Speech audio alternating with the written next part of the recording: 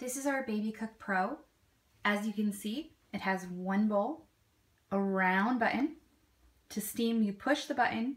To blend, turn to the right. It's a pulse blender. The biggest feature of the Pro is that it's completely a one-handed operation. Simply pop the lid up, unlock the bowl, lift. This is your steam basket. This is where customers would cut up their food into small bite-sized pieces. This is what we call our mixing bowl. On the side of the bowl, there are markings 1, 2, 3. This is for our water levels. Depending on the type of food that you'd like to cook, more or less water. For example, for something like a tomato, you would do water level 1, which is approximately 5 minutes for steaming.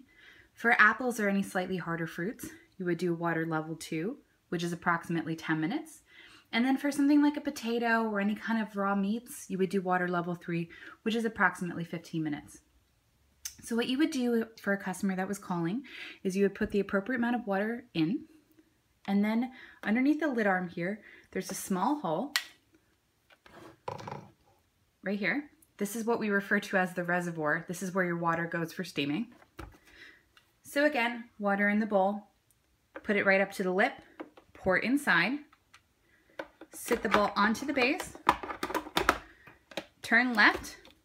Basically, you want to make sure that's completely clicked in. If it's even like this, it feels like it's in, but then it won't steam or blend.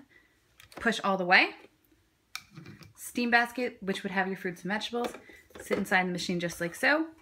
Then, using the palm of your hand, you want to press down on the round rubber arrow right here on top to lock into place. You're going to hear a loud click. You can also double check to make sure that the latch is nice and straight. If it's crooked or anything, it's possible that the machine could pop during steaming cycle, which we don't want. Once we're all set to go, you would then press the steam button. And again, if we had water inside the machine, the Babo would remain lit and the Babo button would remain lit for the duration of the steam cycle.